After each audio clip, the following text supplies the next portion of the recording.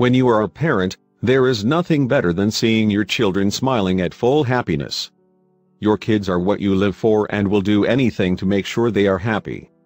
Reading can mean the same story every night as it keeps bad dreams away. This father went above the parent's duty call to bring eternal smiles to the faces of his daughter in an incredibly impressive way.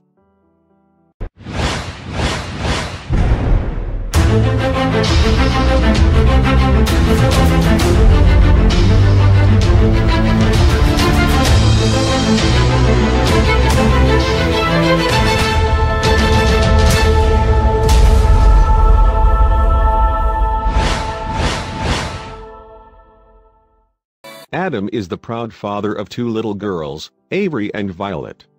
He spent the last year of his life building a magical place for his children to play. Adam is the founder of the remodeling company, ATB Building. He put his unbelievable skills to use and built a playhouse that anybody would be happy to live in. I got to a point where I just asked myself, why stop now? Adam explained. I wanted to do something special, something they would be proud of and one day tell their friends that their dad built this for them. The girls can have an adventure climbing their rock wall or crossing the bridge into another land of imagination. They can also play on the swings or slide, or have a picnic on their loft. It comes complete with lighting fixtures, kitchen supplies, and hardwood floors.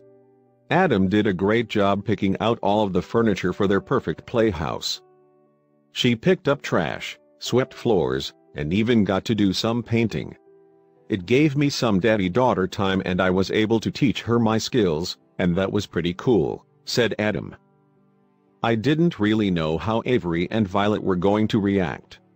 I didn't know if they were going to use it, or if it was just going to be a really nice pink office for my business, said Adam. They play in their playhouse almost every single day. A lot of the time Adam and his wife join them outside, but they provide the pizza.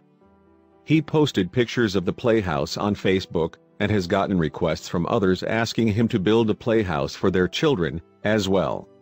The requests have inspired Adam to start Spoiled Rotten Homes, a company that will build lavish playhouses for children. If people want to build one themselves, go for it.